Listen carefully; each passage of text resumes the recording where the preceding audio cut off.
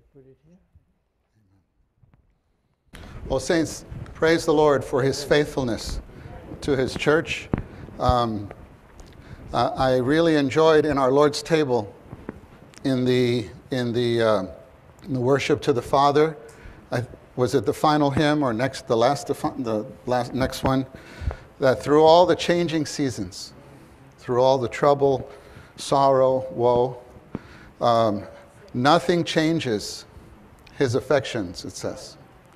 Love divine will bring us through. And what was in my heart was that actually love divine has brought us through. Has brought us through. Has brought us through personally and has brought the church through all these years. All these years. We didn't have the time, the brothers, nor was there the particular burden to detail so many storms that we have passed through corporately, we ourselves here in the church life, even from the beginning, because it shouldn't be strange to us. Shouldn't be strange to us, because the Lord said, "I will build my church." When he promised this, "I will build my church" in Matthew 16, the very next thing he says is, "And the gates of Hades will not prevail against it," which is a wonderful promise on one side, but it's also a kind of a warning that we should always realize the enemy will contest the building of the church. The enemy will always contest the building of the church. But love divine has brought us through until today, and here we are. And of course, we were somewhat reminiscing in these days. Do you recall when we had the first semi-annual celebrations of the church? I remember one time we had this whole room opened and many saints here, and then I think we were connected with Hall 3 in Flushing, maybe, because as Brother Sam said, we don't all fit here. We don't all fit here. But it was a joy, at least, to see all the saints in the different halls. Isn't it wonderful, saints, that there are saints gathered right now throughout the city in such a way? And even though we can't be together physically, we're one body. We are one church. And the Lord has his testimony here. And so, as our brothers mentioned, according to the Lord's leading of the brothers, beginning from 2015, there was this kind of definite leading that the Lord began to give year by year. And we can see that we're still in the very first speaking of advancement and enlargement. It's not that, okay, that's done for the year, and then we go to the next one. Each of those points, which really we feel came from the Lord's heart for his church here, we are still under the Lord's blessing of each of those points. And thank the Lord for this. Thank the Lord for this. So we would like to have a little fellowship to introduce to all the saints the direction for this year, as for these past couple of months. The brothers have been just before the Lord and having much fellowship. And I want to write these three phrases on the board here. And this is the first time I get to write on the board in 2 years. Yeah, praise the Lord. And so the first one actually is the one I have the most burden for. And this. Rekindling. Rekindling. Okay? This is like a fire. A fire. And so the verse that that goes along with this is 2 Timothy chapter 1, Timothy chapter 1 and verse 6. That's the verse in which Paul charges young Timothy, fan into flame. Fan into flame. Okay, I'll come back to this.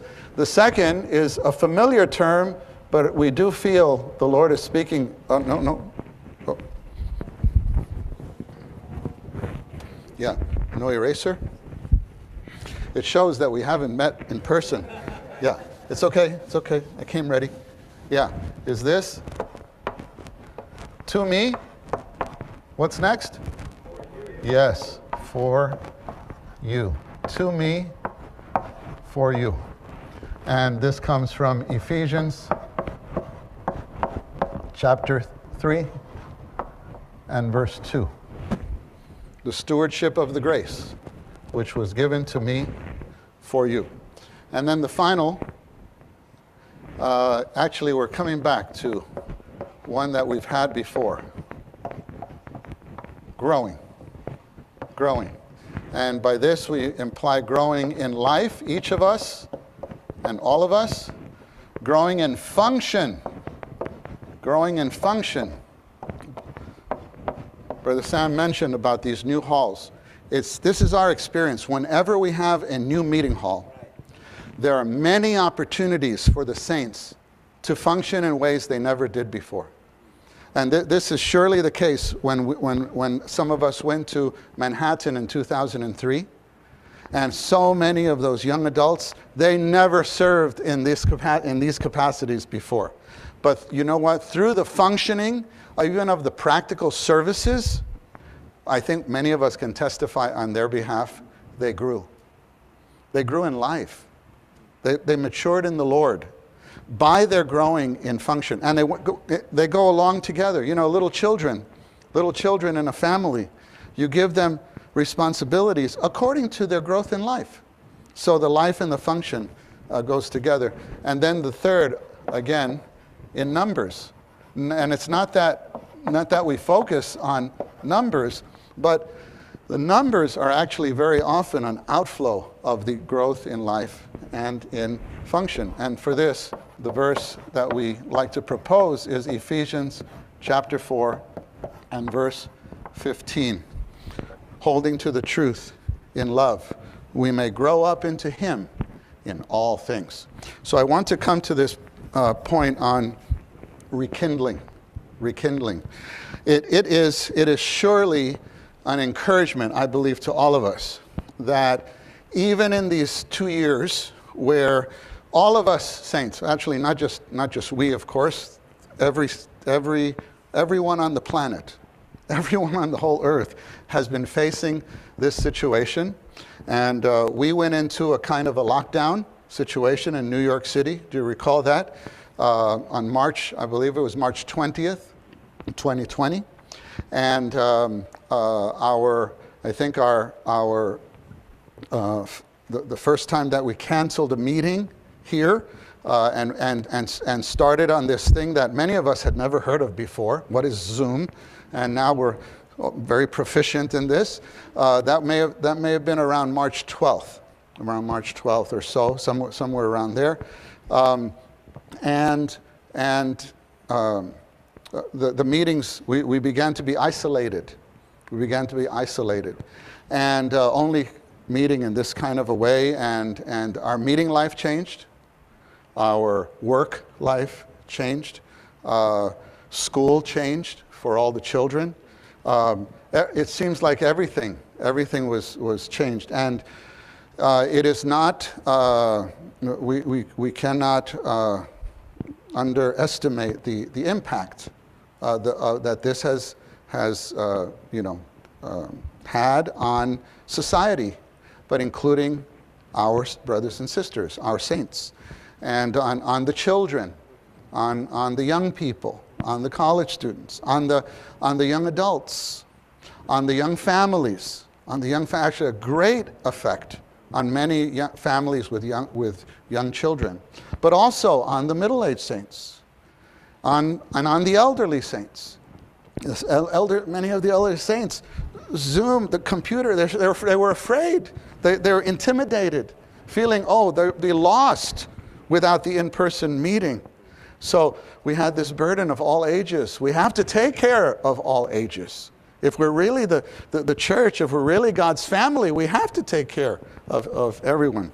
But I just worship the Lord for his move in the body among us, his leading. So many saints rose up. I remember specifically with the elderly saints, Some brothers were burdened to purchase actually tablets.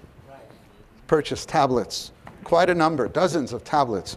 And load certain programs with the Bible, with how to get onto Zoom with one or two, buttons, and then these saints actually traveled the city, gifting these to the saints and having a little tutorial for them to show them how to get. The joy of these saints. Till today, many of these saints are the ones who are most faithful in the meetings. Just like always, the most faithful ones in the meetings. So there was this, and also what was mentioned about the purchase of the 2 new halls. Isn't it wonderful that the church did not, we did not kind of just go and hide. There was advancing even in these 2 years. And especially the purchase of these 2 places, and too bad we don't have the facility to have the 2-way. I just like to say, saints in Hall 6 right now, on the Upper West Side, praise the Lord. Amen. I'd like to hear, well, we can't hear you, but the Lord can hear you. How about all the saints in Hall 6? Praise the Lord. We can praise the Lord with them. Praise the Lord. There they are. May the Lord bless your new beginning. May the Lord bless your new beginning. We were able to be with them a couple of weeks ago in one of the final meetings at the Franciscan Center and share a word of encouragement to them. And we do trust the Lord will really take them on. And they'll have this opportunity to grow in life, in function, and in numbers. That many seeking ones will find that little location, 38 West 96th Street, as a kind of beacon of light and hope to that area of the city. People are searching. One positive effect of the things that have gone on in these last 2 years is that people's worlds have been turned upside down, including our brothers and sisters, the Lord's children. And many are searching for fellowship and searching for the truth. We have to be ready to just present the riches the Lord has blessed us with. Now, and also hall 4, where the meeting hall is purchased there in Brooklyn, and things are being prepared for them. We want to bless their new beginning as well. But saints, in spite of the fact that the Lord has cared for us, His love has brought us through up till today, we do feel that there still needs to be some rekindling in certain areas of our lives. There still needs to be some rekindling. There needs to be a kind of a jump start. Do you know what I mean? You know, when your car dies, it doesn't mean the battery is totally dead, but it's got something in it. But it needs another car to come and, get it going. We call it a boost, right? And then you go forward. Then you go forward. And so, it's very interesting as we were fellowshipping about this point, this need, and for ourselves, for the church life, concerning different services in the church, concerning certain practices in our daily life, which may need a little strengthening, which have been affected by all the things. As we were searching, how do we express this to the saints in a good way? And then one brother suggested this word, rekindling. And so, of course, we thought of this verse, 2 Timothy 1:6. And so something very interesting to me, this verse, 2 Timothy 1:6, Paul says to fan into flame the gift of God, which is in you through the laying on of my hands. But then we discovered that actually Darby translates this verse. Darby in the new translation, his new translation, doesn't say fan into flame. The King James says, stir up the gift. Stir up the gift. But Darby says, rekindle the gift. Oh, this was a kind of confirmation to us. And then I'd like to read to you the amplified version of this verse. Yeah. This is 2 Timothy 1:6. That is why I would remind you to stir up, rekindle the embers, fan the flame, and keep burning the gracious gift of God, the inner fire that is in you by means of the laying on of my hands. Wow. So it says, I would remind you. So saints, I would like to remind you this morning. Stir up, rekindle the embers, fan the flame, keep burning the gift of God, the inner fire. That means, saints, there's something in you, and there's something in all the saints. The fire has not been quenched. Don't believe that. The fire has not been quenched. You know, when you have the embers, and they've been lit already, and it seems like the fire went out, actually, the fire is inside the ember. And it just needs some fanning. Just some fanning. A little blowing. A little blowing. Oh, I tell you, how could anyone come to this Lord's table meeting? Saints in the other halls, I don't know what your Lord's table meeting was like this morning, but how could someone come to a meeting like what we had this morning and not be fanned into flame? I mean, from the first song, I think from the first prayer, there was a blowing, there was a fanning. Oh, the Lord rekindled our love for Him. And I'd like we didn't sing this hymn this morning, but we sing this hymn in the Lord's table often. Hymn number 40. You know this one? We praise Thee, O God, for the Son of Thy love. Verse 4. We praise Thee again. We are filled with Thy love, and each heart is rekindled with fire from above. Hallelujah. We can't have time to sing it. Amen. Each heart is rekindled with fire from above. And saints, that's the first thing that has to be rekindled. Actually, this needs to be rekindled every day. But I do feel after these 2 years, now really 23 months under this kind of situation, there are some areas in our heart and in our lives that need some fanning. You know, let me one last point on this word. You know, in the Greek, this is a very interesting word. Fan into flame, or rekindle, or stir up. This word, I don't know how to pronounce it in Greek. It's something like this: anazopureo. Anazopureo. It's actually made up of 3 words.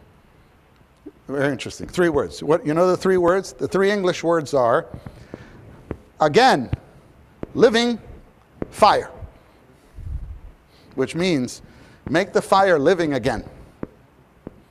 Make the fire living again. How do you do that? Fan. You got to fan into flame. And I do believe the Lord wants to do that in each of our hearts. And again, the first thing that needs to be rekindled is our love. Our love for Him. But saints, one way for sure to rekindle the love is to come together. To be together.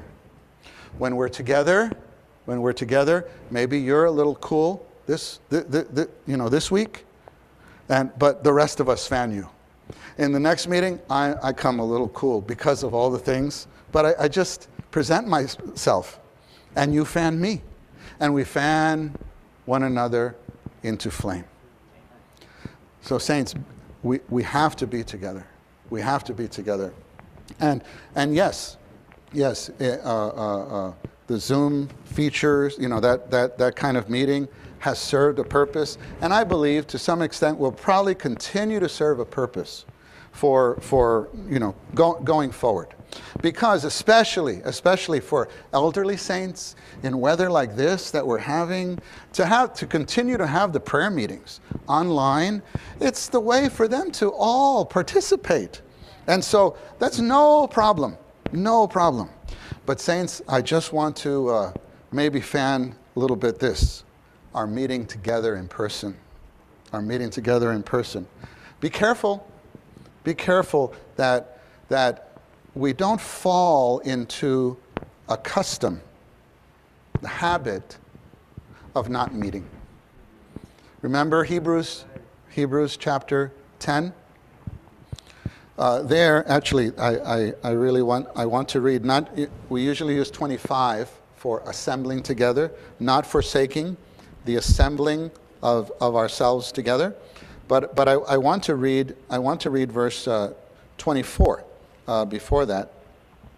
So Hebrews 10:24 says, "And let us consider one another so as to incite one another to love and good works, not abandoning our own assembling together as the custom with some is, but exhorting one another, and so much the more as you see the day drawing near."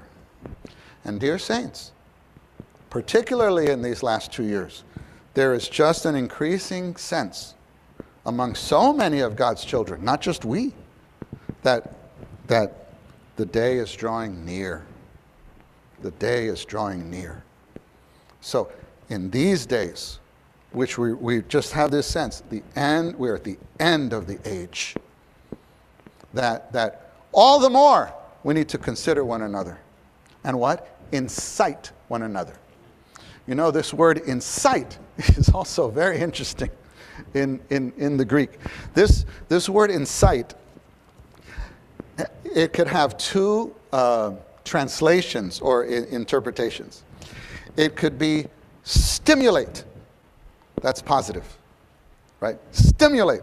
It could also mean irritate, depending on the context. Stimulate or provoke in a good way. Or irritate, which means to provoke in a not good way. And saints, we have to be careful in the church life, especially with our words. With our words, we might think we are stimulating someone, but actually we're irritating them. So we have to be careful. We have to make sure that the response that we want is love. Love. That whatever our encouragement would be would just cause that person to love the Lord more. That's what we want. That's what we want. But here in Hebrews, it does seem the one way to be incited to love, specifically to love. You get stirred up to love. And then to have good works out of that love. From what? Not abandoning our own assembling together.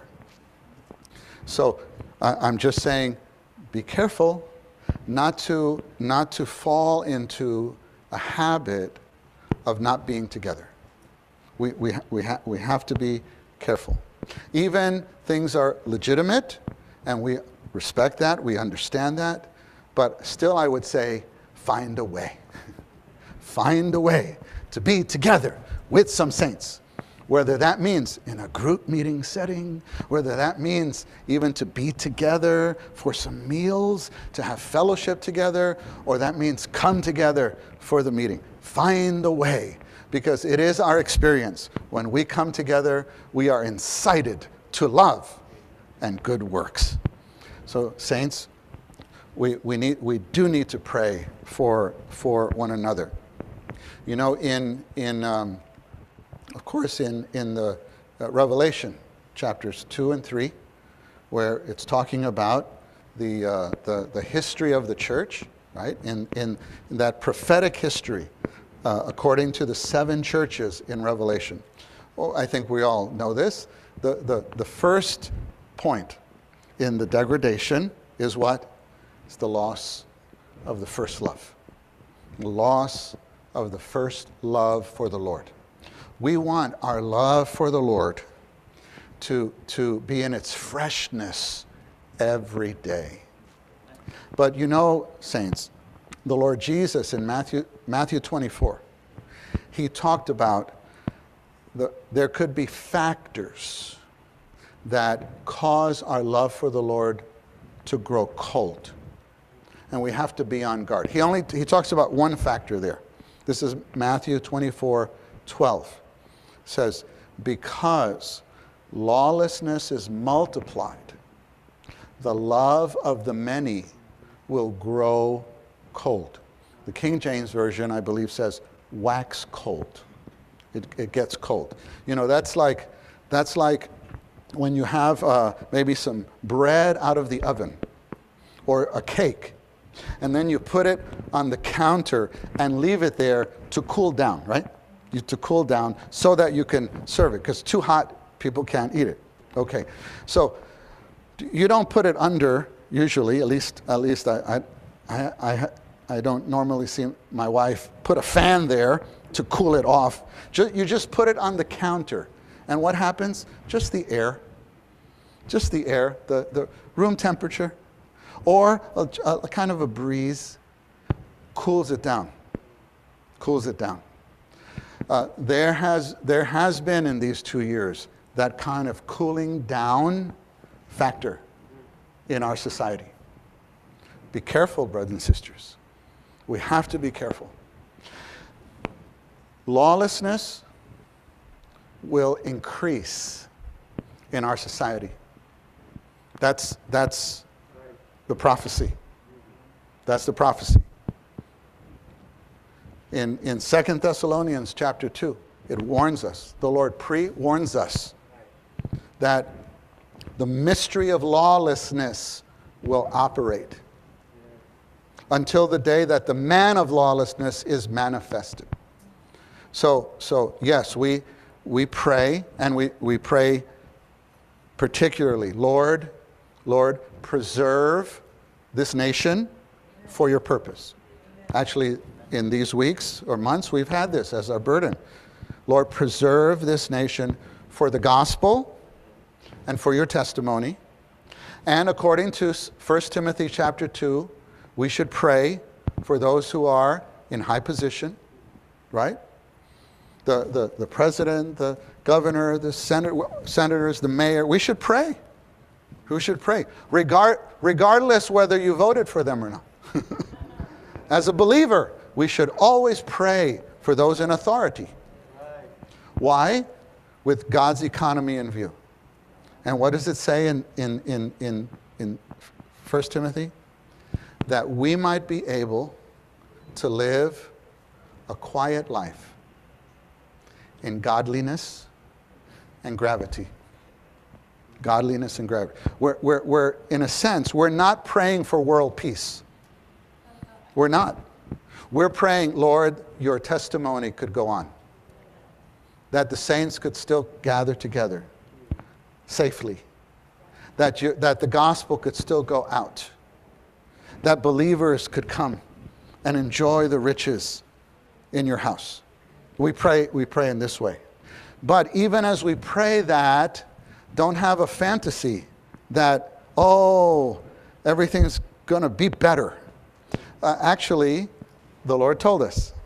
The mystery of lawlessness, which is now operating until the one who moves out of the way. It talks about the one. We don't know who that one is, but it sure seems that some years ago, that one began to move out of the way. And lawlessness is just more manifested every day. And it will continue to be so. But saints, we must be on guard for what? That situation would affect my heart. Our love for the Lord, our trust in the Lord, our trust in the Lord for our family, for our children, for the saints. We have to stir up our love for the Lord. We have to rekindle the love for the Lord. And in Hebrews, consider one another. Not just me. We should consider our brothers and sisters around us. And so I also feel, saints, that in the church life, especially now with these new halls, we now have 9 buildings where the saints can come together and even clean the hall together. Oh, you know, this may seem like a trite thing. I tell you, the blessing throughout the decades of having the service to just come and clean the hall together. Saints, don't miss these opportunities. There needs to be a rekindling of the zeal for the church services. For the church services. Let's pray for this. Let's pray for this. Let's pray for the children's meeting service to be established in such a way that the children can come together. Let's pray for this specifically.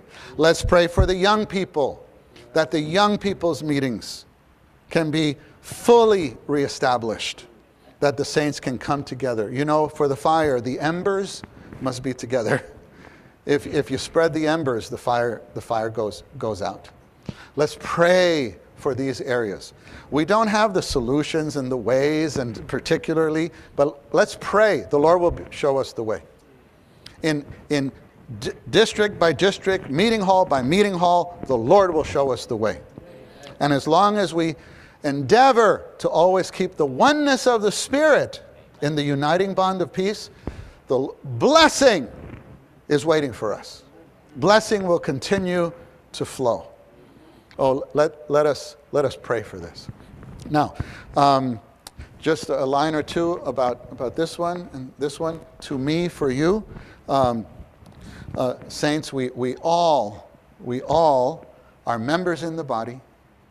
We all have those around us that, if we have the heart, we can minister Christ to. From the youngest one to the oldest. From the youngest one to the oldest. Our hope is that all of us would be before the Lord. That this part of to me would never be interrupted. That we would be so strengthened in our personal fellowship with the Lord every day. Every day. You know, I was so happy recently. Brother Sam gave us the statistics for our website and also the app. You know, we have the church app now. And I was very happy to see the number of downloads we get, or visits, you know, to the Morning Watch. Actually, that's the biggest one, right? That's the biggest one. Saints getting the verses for the fellowship with the Lord. That's really wonderful. But let's pray for this. Let's pray for this. That even all of us would be perfected more and go deeper in our fellowship with the Lord. And also for your prayer, we hope that you would pray for all of the brothers taking responsibility in all the meeting halls of the church. You know, we have more than 130 brothers who coordinate together to help in the 9 meeting halls. Pray for the brothers. Pray for the brothers. And we've begun, actually yesterday, we began to have a series of meetings of different groups of brothers to do our best to perfect them in areas of service. So pray for the perfecting, that all of us would have some advancement in to me and an advancement in for you. Right? We have the burden to gather the brothers who share the opening words in the meetings, so that we all can improve in our ministry of the word to the saints, even in the group meetings and in the gospel. So let's pray for this. Let's pray for this. And I think we said a little bit about the third one. You know, we asked that in the 9 halls, the young people could join us today. And so I want to close actually with a word, something for the sisters, something for the children, and something for the young people. Because actually, even there are some children in some of these meetings. We recently had a training, a crystallization study training on the books of 1st and 2nd Samuel. Quite a number of us participated in that, and we will be reviewing that in some time. I think we're really enjoying our study of Philippians, right, in these days. After Philippians, I believe we're going to Colossians, right? And then I believe we're going to Samuel after that. So we'll come back to those. But, Samuel, I just want to say a brief word concerning the books of Samuel. Their placement in the history and what they mean for us today. Because remember that in 1 Corinthians 10, it does say that everything that happened to Israel happened, as an example for us. And the things were written for our admonition, and it says specifically in 10:13, 1 Corinthians 10:13, written for our admonition, to whom the ends of the ages have come. So we at the end of the age must pay attention to that picture in the Old Testament. Those are not just stories. They mean something to us. And what do we see in 1st and 2nd Samuel?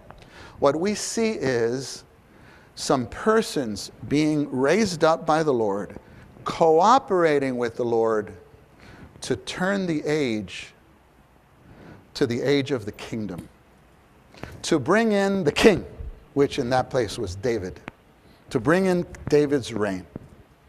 And of course, David, from so many places in the Old Testament and New Testament, he's a type of Christ. Even from the first page of the New Testament, we know that David is a picture of Christ.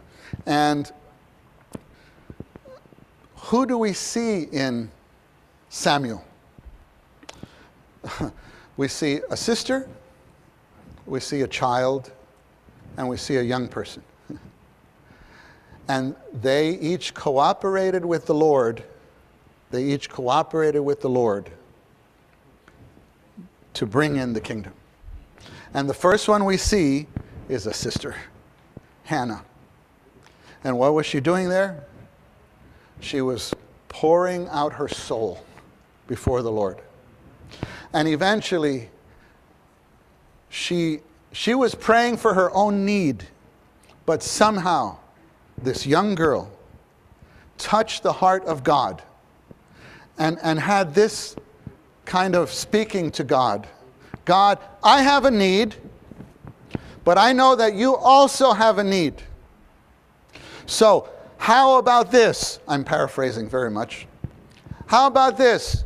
You meet my need, and in meeting my need, I will help meet your need. And that's Samuel. How did this young sister, this young one among the Israelites, have this kind of thought? But she did. She even says that she will lend her child to Jehovah all the days. Like God needs a loan. God needs a loan. I'll lend him. She didn't say give. I'll lend him to you all the days.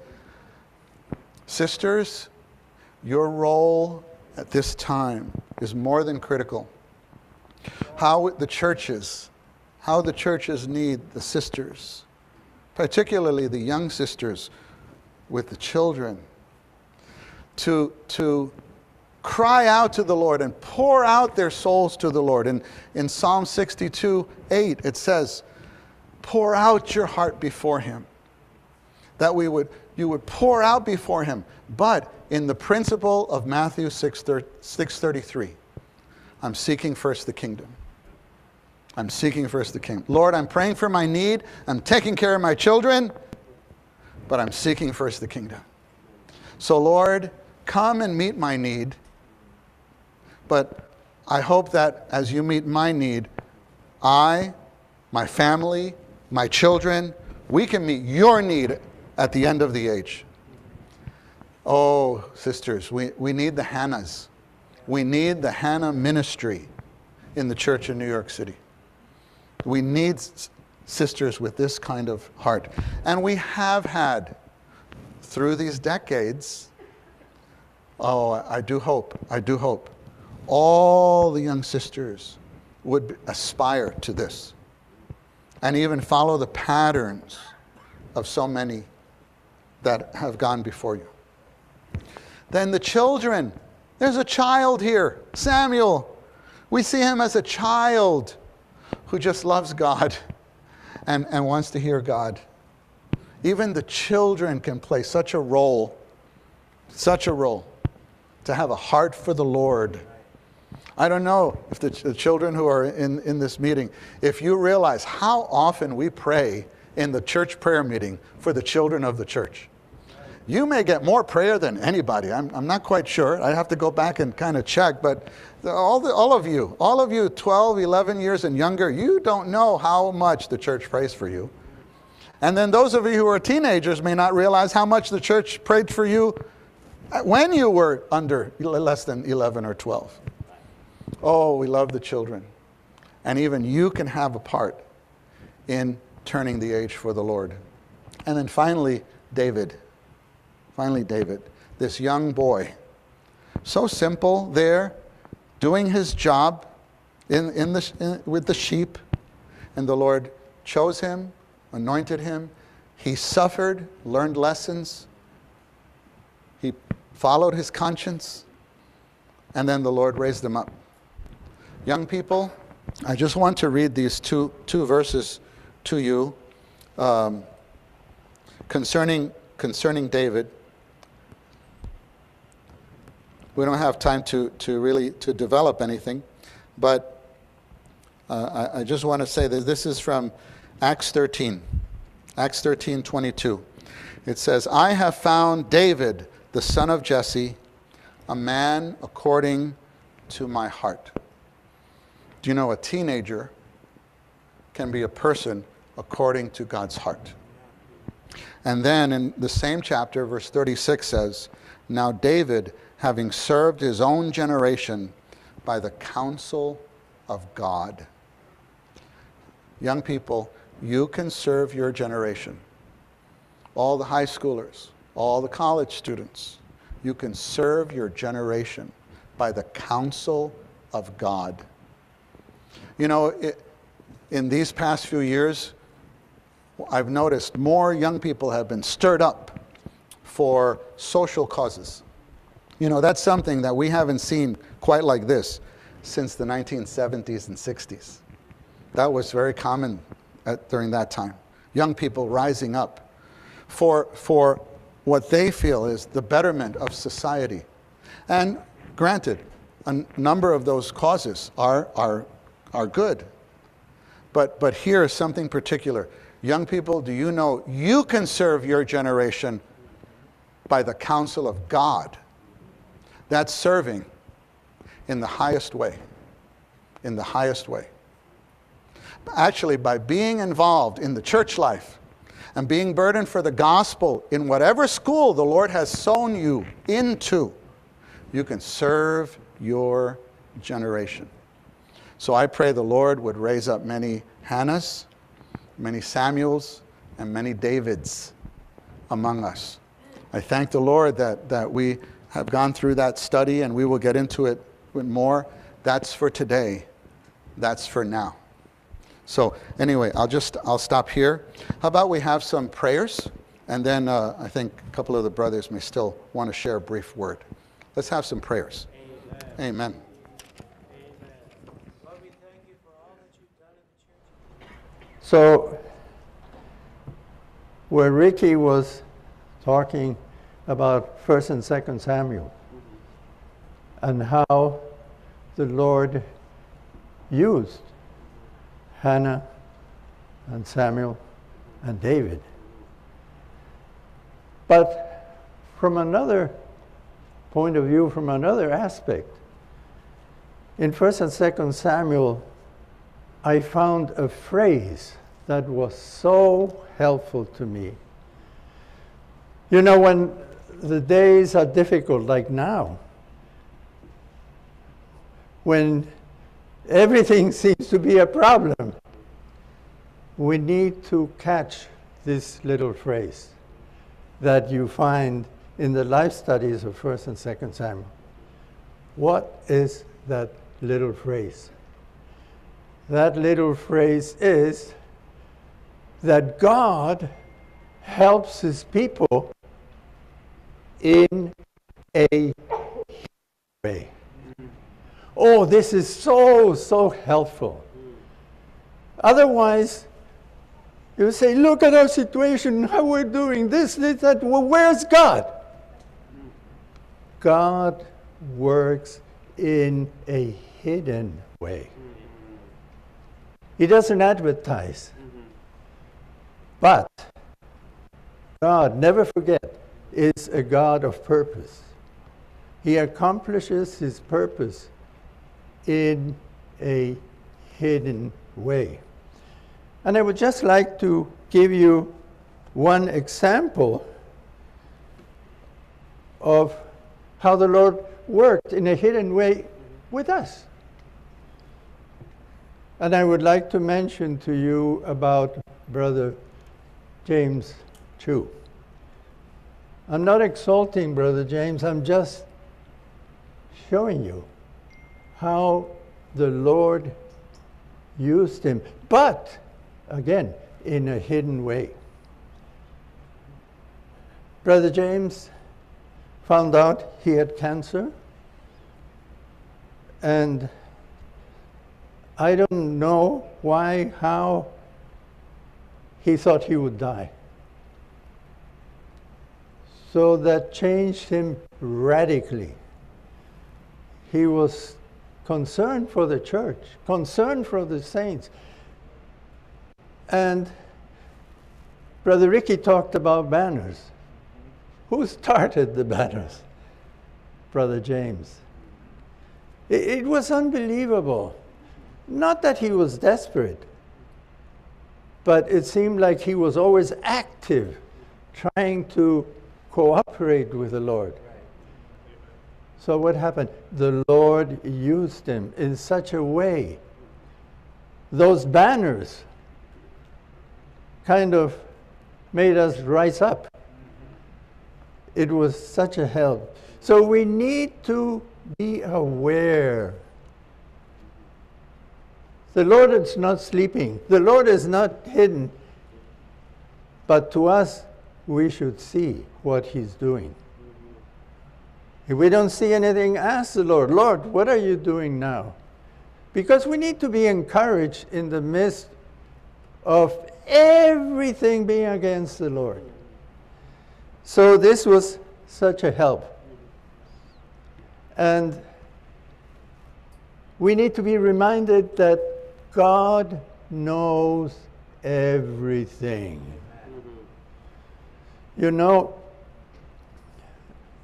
as I was preparing, I went over the history of all the meeting halls. And the Lord said, we don't need that. The Lord knew that you would bring it up. Then I thought, oh, but this burden of being thankful, of appreciating what the Lord is doing. Oh, well, the saints won't pick it up. We need to pray. The Lord said again, don't pray. He knew that we would pray before I spoke. So we need to be so aware that the Lord is moving in hidden ways. How we praise the Lord for this. My burden is twofold. Number one, to thank the Lord for what he has done in the past and what he's doing now. This is my burden, that we would realize what the Lord is doing. And realizing what the Lord is doing, we would be thankful. We would be appreciative of what the Lord is doing. So, okay, so we see that the Lord really blessed the church in such a marvelous way. So someone might say, why did the Lord do that? Others would naturally say, well, it's the church is his church, so surely he'll take care of it. But you know what? Actually, yes, the church is the Lord's church, but the thing is that we find this in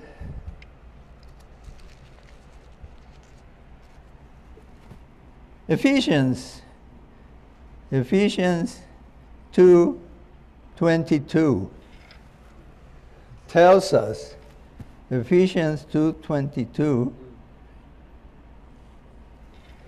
tells us why God helped the church. We need to realize that God is sovereign. And in Ephesians 4:22,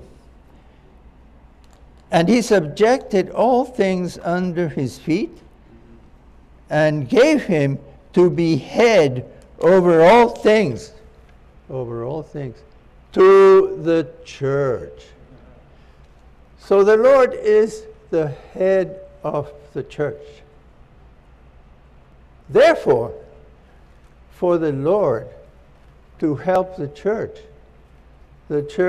has to be in subjection to him as the head, and also be what the Lord expects it to be. And that's why I was so helped by the history of all the 9 meeting halls. So on the one hand, the Lord told me, no, don't mention anything about the meeting halls. On the other hand, the Lord told me, well, if you want to show how the Lord has blessed the church, just give the saints the numbers from the annual business meeting we just had. And I will just say this much. Donations increased 45%. We just purchased 2 meeting halls. Before, we never, ever purchased 2 meeting halls at once. We were not able. Support for the Lord's work in the USA increased 200%. Support for the global Lord's work increased 100%. Okay, so then it is pretty obvious that the Lord has helped us. Why did the Lord help us? If we look into the Word, again in Ephesians 4:1, it tells us, I beseech you therefore to walk worthily of the calling with which you were called. So the Lord is concerned how we walk in our daily walk. So this verse charges us concerning the living and responsibility of us, of the church. The living and responsibility of the church, that what the church should be on the earth, in walking worthily of the Lord's calling, to have the proper body church life. We need firstly to take care of the matter of what? The oneness. Brothers and sisters, of all the things I appreciate the Lord for doing, the very first one, the very most important one, is the oneness. You know, humanly speaking, we're all different. And in our own man, it's impossible for us to be one. But I can testify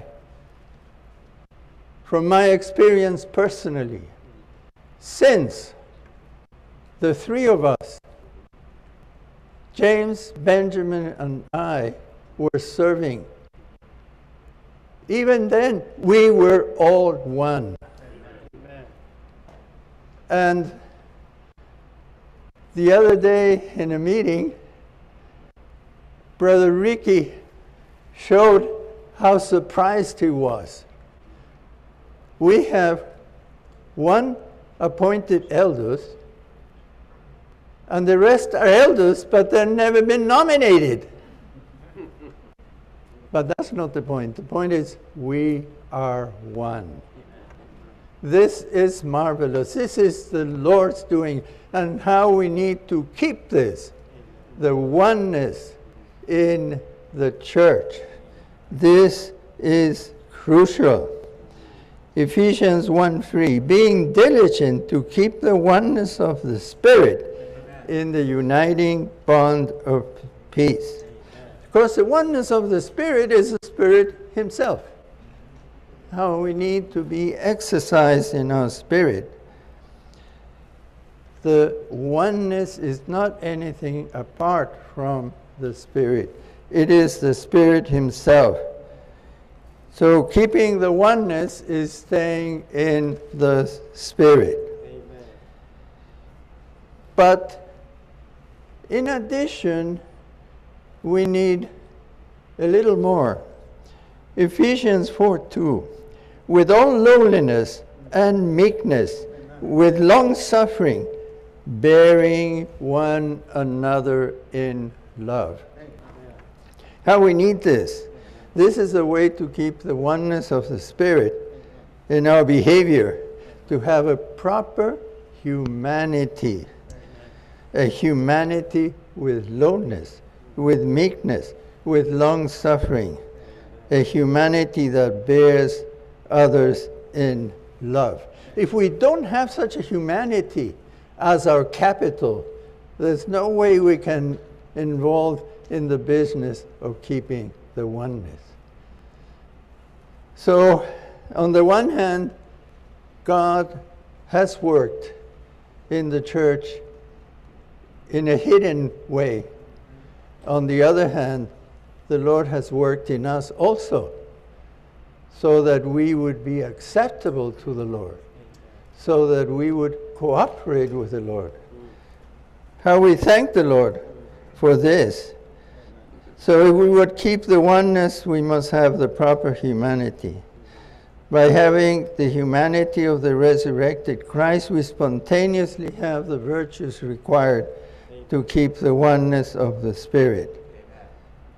And then verse 3 speaks of keeping the oneness of the Spirit in the uniting bond of peace. Amen. God worked in a hidden way in the Old Testament. Eventually, in the Lord's death and resurrection, the law was put aside. The law, with all its observances, with all its restrictions, was put aside. And nowadays, whether Gentile or not Gentile, whether Gentile or Jew, we're all one in the Lord. So let's keep that oneness. Praise the Lord. Amen. Let's close with a few prayers. We have a few prayers of thanksgiving for what the Lord has done, and a few prayers for our going on, what the Lord has shown us. Let's just end with a few prayers.